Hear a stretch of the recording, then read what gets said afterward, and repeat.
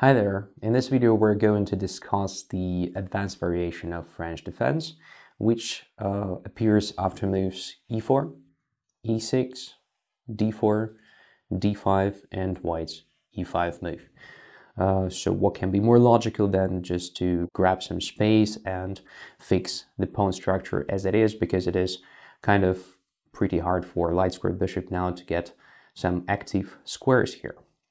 So, as we have discussed in the introductory video, here we enter the pattern with pawn chains, and no surprises that black tries to undermine the basis of the pawn chain immediately here with the c7, c5 move. So, white's normal reply here is c2 to c3, but let's have a look at what happens if white decides to capture the pawn on c5. So, after that, black can recapture on c5 and focus on the pawn e5, which now became quite vulnerable. But I don't think that immediate capture on c5 is that great, because in that case, as we may notice, the bishop no longer protects g7 pawn, so white can basically play queen to g4 here, attacking it. And now black has not so pleasant choice between kind of protecting the pawn g7 with the king, which is not good. Going with the bishop back is also not that great, and even playing something like g6 will just, weaken a lot of dark squares here on the king side, and this is definitely not what black wants in this position. Which means it's better to delay the capture on c5 for one or several moves and just play some like knight to c6, attacking the pawn on e5. Because in this case, after the most natural reply protecting the pawn on e5, which is knight to f3, there is no longer queen g4 move, so black can simply capture on c5 with the bishop. And once again, as we have discussed in the introductory video, this pawn structure is beneficial for black because we still have dark squared bishops on the board. There is no problem with the attack against e5, with the development in general. For example, after bishop to d3, black can even think of just undermining the pawn on e5 immediately, kind of solving the problem of white's advantage in space. So after that, if white tries to set up the blockade on dark squares with the queen to e2 move, black simply captures on e5, white captures on e5, black captures on e5. There is a massive exchange on this square, and we can see that yes, at the moment white has sort of blockade, but it's going to change really soon after simple knight to f6 move. As we may notice, black already has some threats to f2 based on the position of the queen on e5. So for example, bishop takes f2 is a direct threat with the fork on g4 after white recaptures with the king. And even if that doesn't work, black is about to castle and then attack the queen and just push his central pawns. So white can try interesting bishop b5 check here. So that's the only trick actually, because if black plays something really natural like bishop to d7, we can see that this bishop is pinned now and white can capture on e6. Just simple tactics. So instead of playing something like bishop d7, black can simply play king to f7. So here you may ask what's going on, so the king is bad here. Well, it's not true. In fact, it's just a question of two moves to bring it to normal position. It means that black may play rook f8 and then king g8, and that's it. So it's a manual castling, but there is no problem with it because white's development at the moment is also not very impressive, which means black has time. And as I said, after that the queen will be attacked, and then black's pawns in the center will become very good, aggressive, and annoying for white. So that's why taking on c5 is not a good idea for white. So let's focus on the main line, which is c3.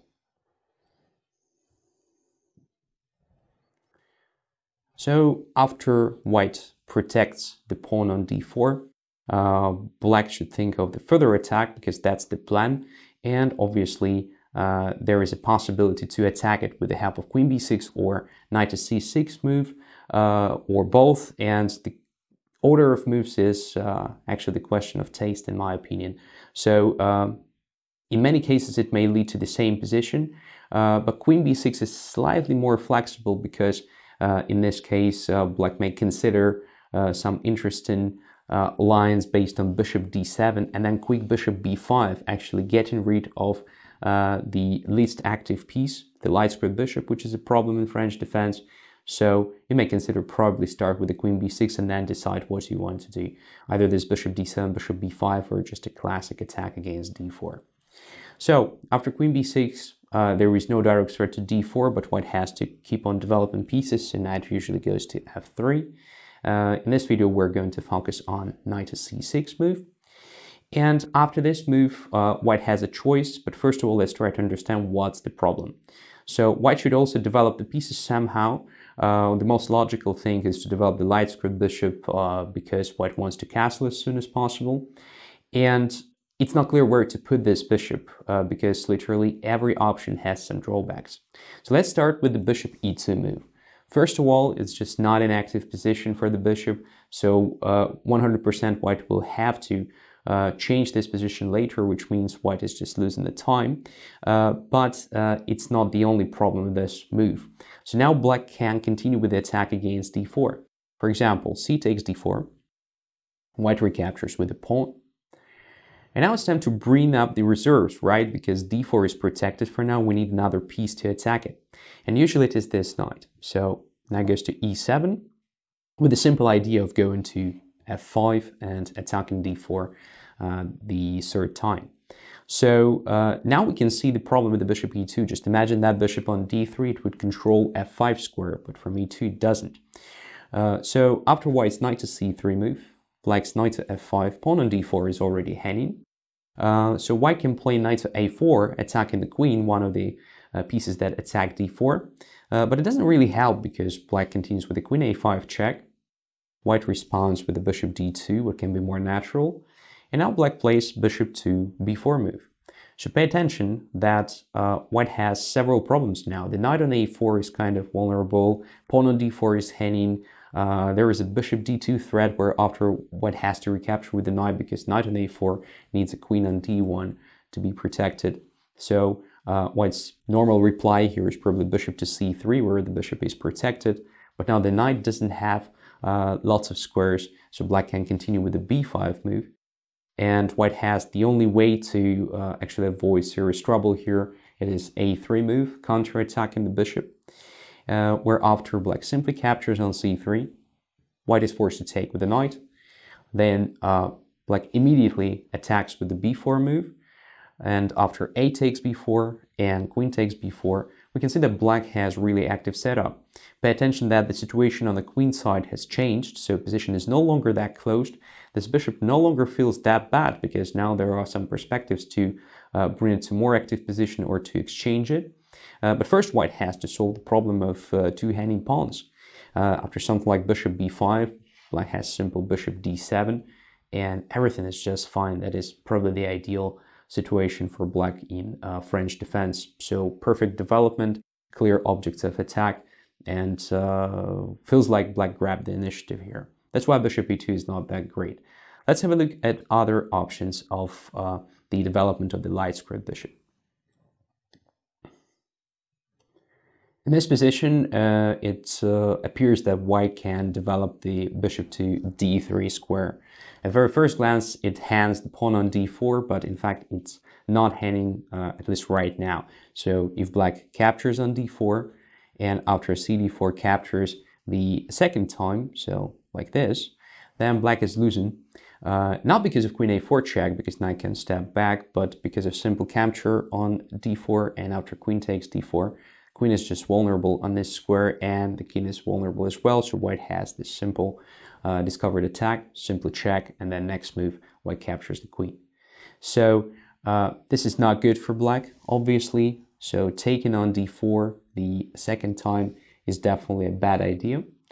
But cd4 itself is a good thing, because not only does black make the pawn d4 an object of attack, but also has the access to b4 square now. Why it's important, we'll see just in a second. So to avoid this check on diagonal a4, e8, black can play typical bishop d7, a developing move, maybe not making the bishop more active, but at least preparing the development of the rook, let's say. There is no longer check, so d4 is really hanging. and white should decide now what to do with that pawn. Typical problem for this pawn is that it cannot be easily protected by the dark squared bishop because of the queen on b6 attacking not only d4 but b2 as well. So whenever bishop moves, black can take on b2. That's the thing. So if white opts for bishop c2, let's say, so looks like a natural move to protect the pawn on d4, then black has this knight to b4 move. That's exactly the problem with this line for white, I mean the bishop c2, because now the bishop has no good squares. Black is happy to capture it, and then this bishop will have no counterpart, which means black will grab the control over light squares in the long run. For example, castling, because if white doesn't castle well, black has a bunch of other ideas. For example, moves like bishop b5 or queen to a6 come to mind, simply stopping white from castling. So it's a problem. So if white wants to keep the king safe, it's the right moment to castle, in which case black simply captures on c2. As I said, it's a beneficial exchange. Now black has a pair of bishops. Position is not that open, but nevertheless, I mean, whenever you have a bishop which has no counterpart, and this bishop can be used in a later fight, I think it's a great advantage already. So rook to c8 looks very natural. Knight goes to c3, for example. Black just develops the knight to e7. Again, no problems with development here. The knight has two interesting squares to occupy to continue with the attack against d4. White also can continue the development, but then knight goes to f5, let's say, and I don't see why this position is good for white. Actually, black has no problems and has no weaknesses at the moment. So this means that bishop to c2 is bad, and does it mean that bishop d3 is bad in general? Well, not really. White has an interesting gambit style continuation that we are going to discuss right now.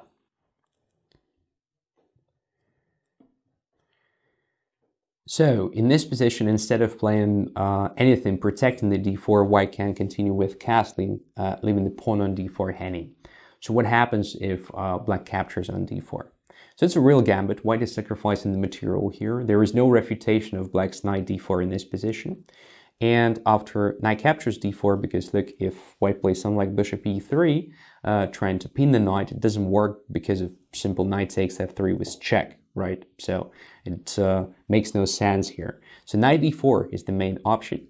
And after queen captures on d4, white doesn't protect the pawn on e5 because, you know, it takes time. The idea is to continue with the knight to c3. So what white is trying to do here is to sacrifice some material to open the position and to try to punish black for vulnerable position of the king in the center. After knight c3, white has some ideas of knight b5, let's say. White can continue with the development after bishop e3, again using the vulnerable position of the queen on d4, so different moves are possible. First of all, capturing the pawn on e5 is possible but dangerous, because in that case the e-file becomes also open, and after rook to e1, as we can see, e6 is pinned, so if queen goes anywhere, like queen to b8, white can consider just capturing on d5 in this case. And white is only a pawn down, but black's position looks a bit strange to me. There are different ideas, including bishop f4, bishop g5, simply some active stuff. It's not clear how black is going to complete a development, but this line should be definitely analyzed much deeper. I'm just showing you that it exists, but it doesn't mean that white is automatically winning or something. If black plays queen to d6 instead of it, so keeping the pawn d5 under control, then white has another option. It is knight to b5. So in this case, white is trying to develop the pieces quickly and try to use the vulnerability of the c7 square here. If black captures on b5, it's obviously bad because bishop takes and the king has to move. So that's about taking on e5. So it's not so safe for black, I would say. But if black doesn't do that, well, there is a problem because white gets some initiative for lower price.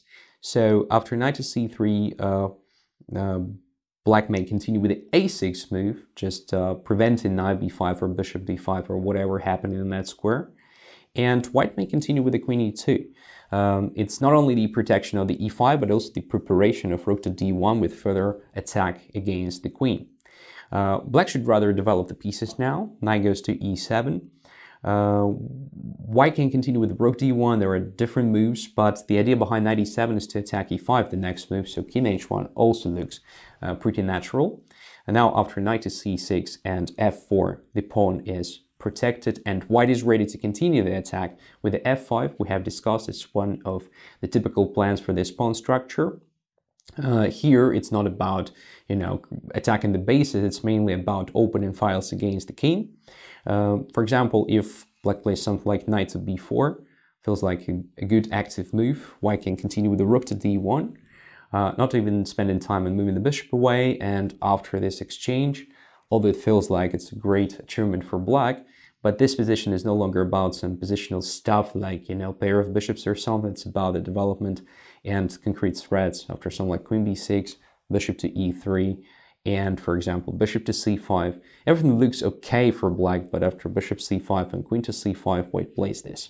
f5, getting, in my opinion, enormous initiative. Of course, again, this position should be analyzed deeper to make the final conclusion, but stuff like this is pretty annoying for black usually. There is no dark squared bishop anymore. White wants to attack the g7, the h7. There are different ideas. For example, f6 at some point, whenever you castle short, maybe just the end of your king, simply.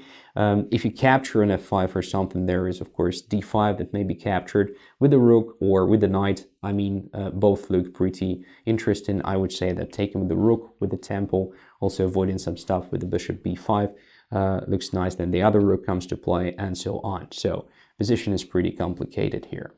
So this stuff obviously exists. I mean, the gambit style, playing bishop d3, then sacrificing pawns and so on, but you have to learn a lot there because usually if black plays this, then black knows what to do. So question of taste mainly, but as I said, playing something in the gambit style requires a lot of knowledge. There is another option for white, which I think is universal and you can avoid, learning so much, for example, if you play it as white. And it is considered the main line, so it's also very important for black to know what to do there. Let's have a look at the a3 continuation.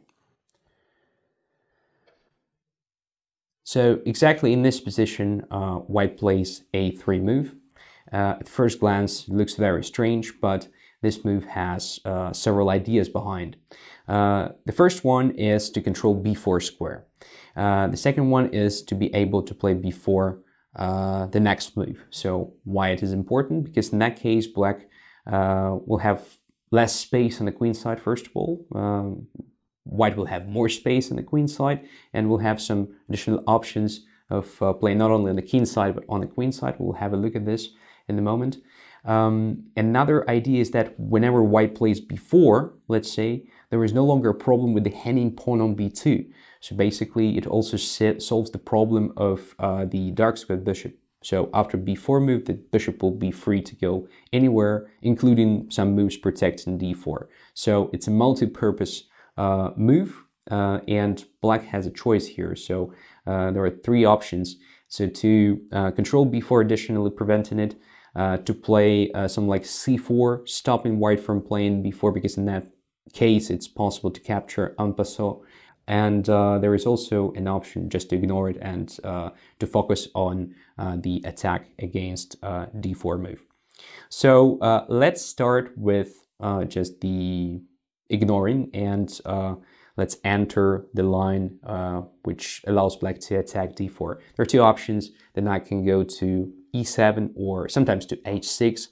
In my opinion, it makes no difference because the knight anyway gets to f5 as near as the next move. So let's have a look at knight e7, which looks a bit more natural here, but again, it's a question of taste. Knight h6 also works.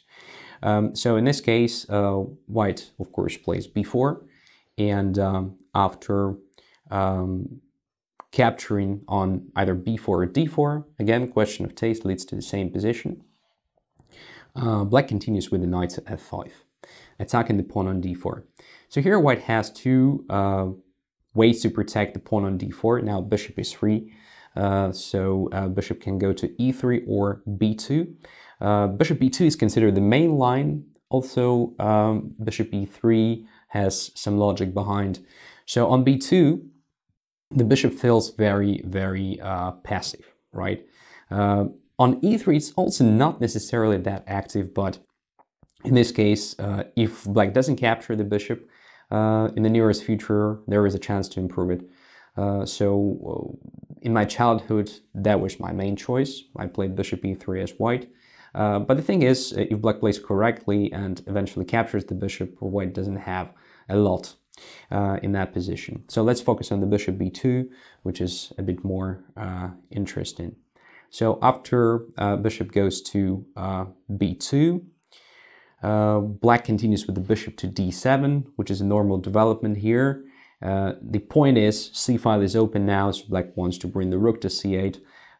So what white is going to do in this position is to use the c5 square, which now became an interesting outpost for the knight. But for now, as you can see, it's not so simple. So first, white has to decide what to do with the pawn on d4. And one of the possibilities here is just to play aggressive g4. By the way, typical stuff here. So after this move, the knight is forced back to a passive position. And knight goes to c3 now because d4 is protected. And the idea behind it is to bring the knight through a4 to c5. So in this case, black can use the fact that bishop is hanging here and they play knight to a5. This is interesting thing. Simultaneously with controlling a4 square with the bishop, black wants to bring the knight to c4, which is weakened after white's b4 move. Let's have a look at queen c2 and what happens after black's knight to c4, because now the bishop is protected, knight is hanging, so going back looks stupid. So knight to c4 should be played. And after bishop takes c4 and d takes c4, just give black one more move. I would say something like, bishop c6 may happen. And I would definitely take black here because white's position looks like a mess with so many light squared weaknesses. But it's white to move here and white has a tempo. And after knight to d2, the things are not so clear. So pawn on c4 is always hanging. It's a problem. As you can see, because of the queen on b6, black cannot immediately protect it with the b5, which means white has some time to complete the development, to bring other pieces to super active positions. For example, knight can go through e4 to either c5 or maybe even d6 at some point. Well, until d5 is not occupied, white may also consider something like d5, even sacrificing the material but opening the position and bringing other pieces to play. This position is very interesting, so you can try to analyze it deeper. So it's basically about ignoring the stuff with the help of knight to e7 and knight f5, or knight h6 and knight f5 maneuver. Let's have a look what happens if black plays bishop d7 move, also ignoring white's b4 idea. So in this position, black plays bishop to d7. The same stuff, black is ignoring b4, but tries to develop the pieces of the queen side as fast as possible. So let's say b4 takes on d4, and black continues with the rook to c8. So in this position, after bishop b2, protecting the pawn in advance and preparing knight to c3, black may try the same stuff. So knight to a5, using the fact that pawn is pinned and bishop is hanging on b2. But this time, as we may notice, the rook controls c4 square, as well as the knight and the pawn, so knight to c4 becomes a real positional threat. White may want to protect that square additional with knight to d2, and after knight to c4, simply capture the knight, this time with the knight, not sacrificing the bishop for the purpose of, weakening the pawn on c4 and proceeding with the d5, which is nice. And after d takes c4, there is an option of first attacking the pawn, forcing black to make a move like, let's say, queen to a6, protecting it, and then just continuing immediately with the d5 right before black managed to blockade that pawn with the, for example, knight e7 and knight d5 maneuver, which is very important. In this case, I would say that white has pretty annoying initiative. So now let's get to the lines that give black a chance to sort of prevent b4, at least for some time. So they are a5 and c4. First of all, let's talk about a5 move. So Yes, this indeed prevents white from playing b4, but the problem behind this move is that instead of developing pieces, black also moves his pawn and now weakens b5 square, which is vulnerable now, and white can use it a bit later. Another drawback is that black spans a move, not developing anything, which means that d4 pawn is not really hanging. So white can now develop the bishop to the active position on d3, and there's a huge difference compared to immediate bishop d3, because now white's pawn controls b4 square. So what does it mean?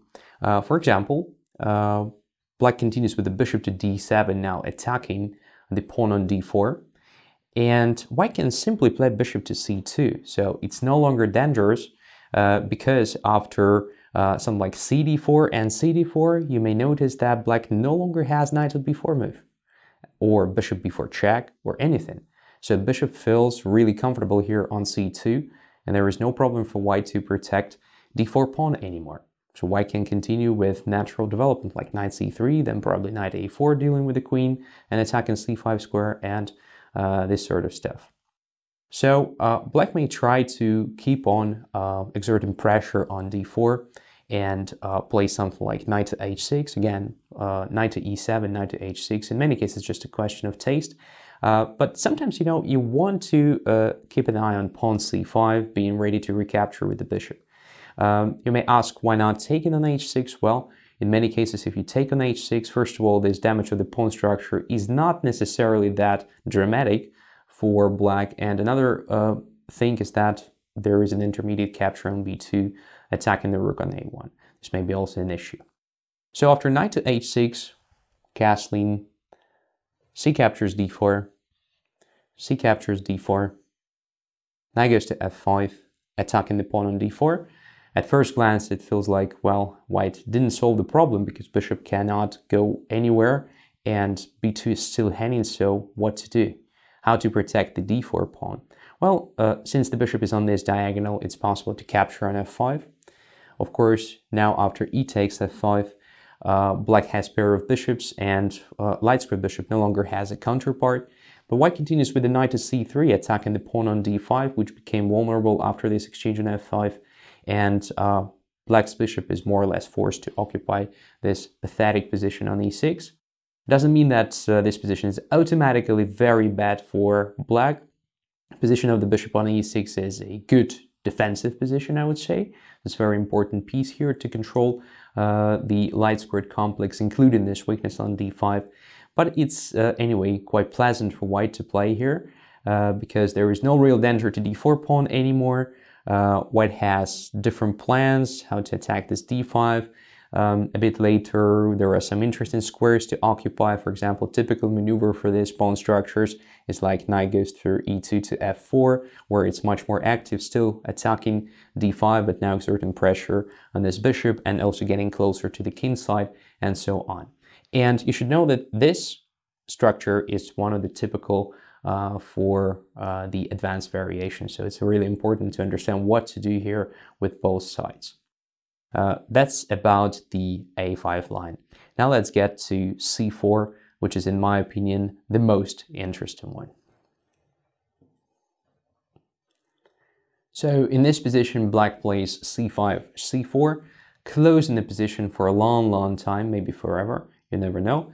And the point here is that after white played a3, with the pawn already on c3, white actually committed a weakening of the b3 square. Now with the help of c4, black kind of fixes this weakness on b3 and also achieves something more. For example, it's now much harder for white to find a good position for the light squared bishop, because after c4, it's no longer possible to play a simple bishop to d3 move. And to bring the bishop to that diagonal will take much more time, like bishop e2, bishop d1, bishop c2. Sometimes it's simply not possible.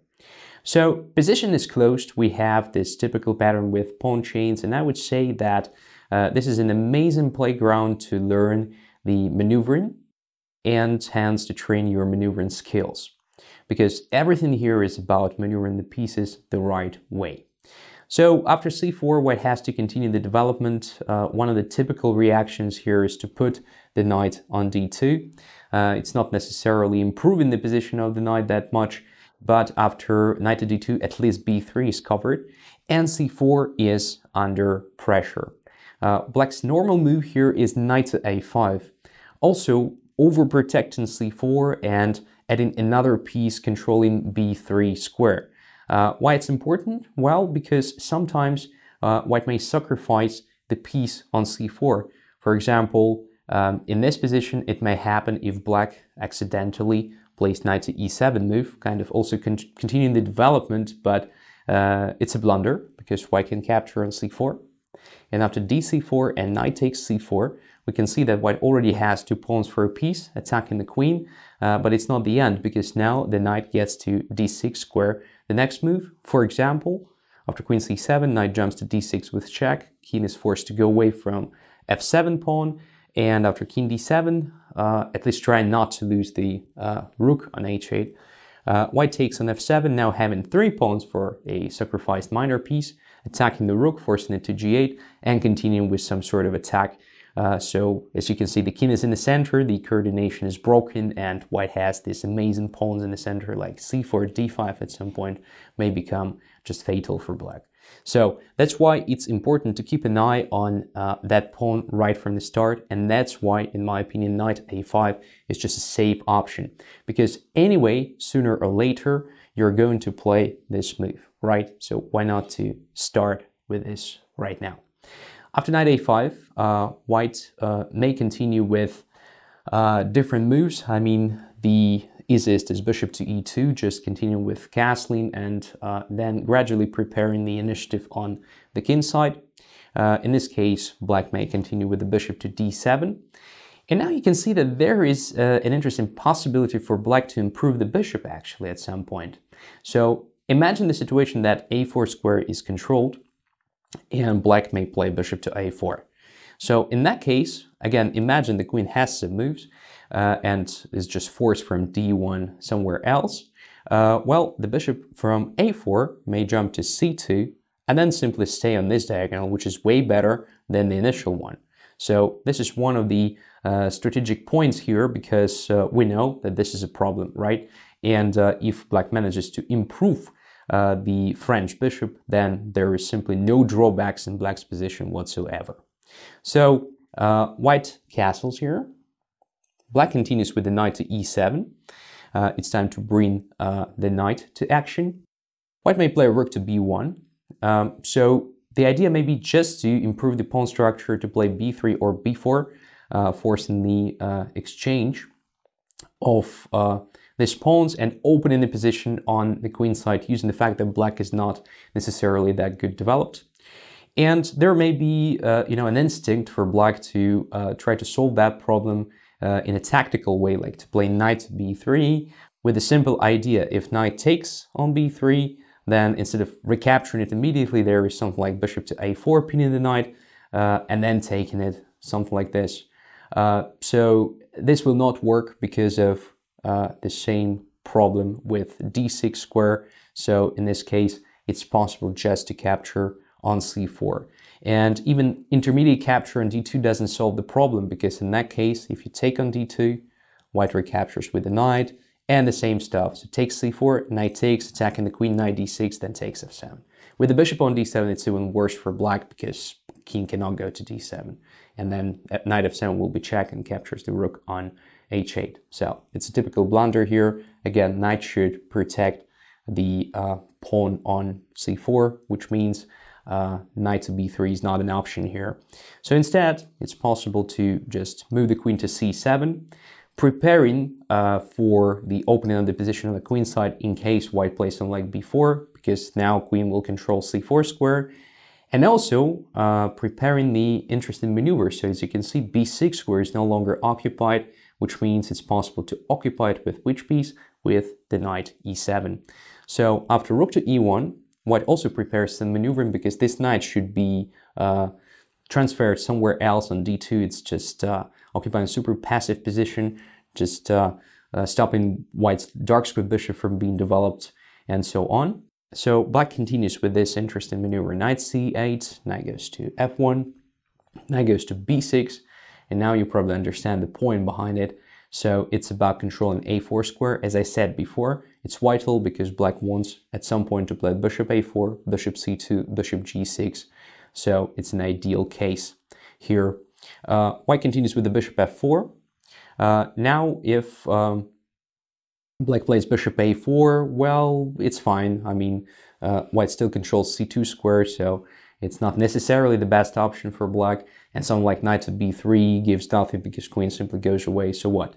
Black achieved nothing. Okay, these pieces look probably not so bad, but there is no follow-up here. So it's just enough to control the stuff there for black, and it's time to do something with the dark square bishop. So black may start with the h6. As you can see, since everything is blockaded on the queen side, it makes sense for black to castle exactly there, because the king will be quite safe there. So h6 is kind of preparation of some activity on the king side, because black may think of the attack there. And it's important for white to prevent this g5, at least for now. Then black may castle. And after some like queen d2 and bishop e7, we enter a very interesting position, which is playable for both sides. As I said before, it's an amazing stuff for, you know, those who want to learn how to maneuver or love maneuvering the pieces and love this type of positions. So it's very complicated, very nuanced. Definitely it deserves some additional analysis. But if you will learn how to play this type of positions, you will be ready to play any closed position arising from any opening or opening line. I hope this video was useful. That's basically it for the introduction to the advanced variation. See you next videos.